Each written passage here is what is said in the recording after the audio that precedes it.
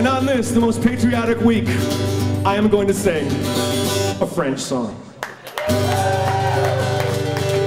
He almost conquered half of Europe till he got beat at Waterloo. And on his deathbed, this is what he told his friends to do. Put my body in a tomb, like all the great ones are. Chop off my little saber and put it in a jar.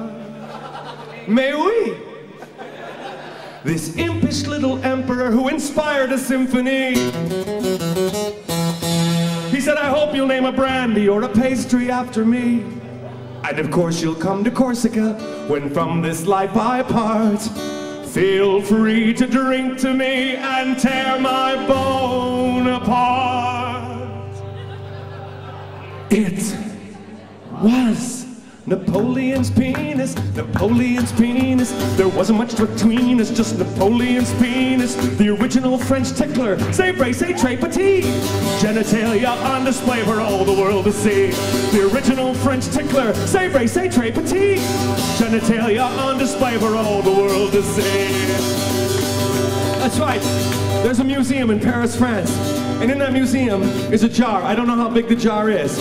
It could be like a Walmart pickle jar, a Sam's Club pickle jar. It could be like a pimento jar, I'm not sure. But in that jar are the last remains of the greatest conqueror of the 19th century, ladies and gentlemen. And that's why, whenever I'm in Paris, and I'm stuck in some museum, those boring Mona Lisas, man, I just don't want to see them. There's only one attraction, there's only one I know. It's the first thing that I'll tell my friends the minute I get home. And as I ponder my own existence, let it roll throughout my mind, I wonder just what part of me that I might leave behind. I guess I'll keep on dreaming and wishing upon a star.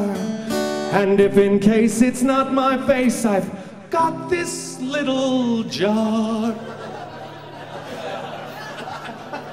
Back him up.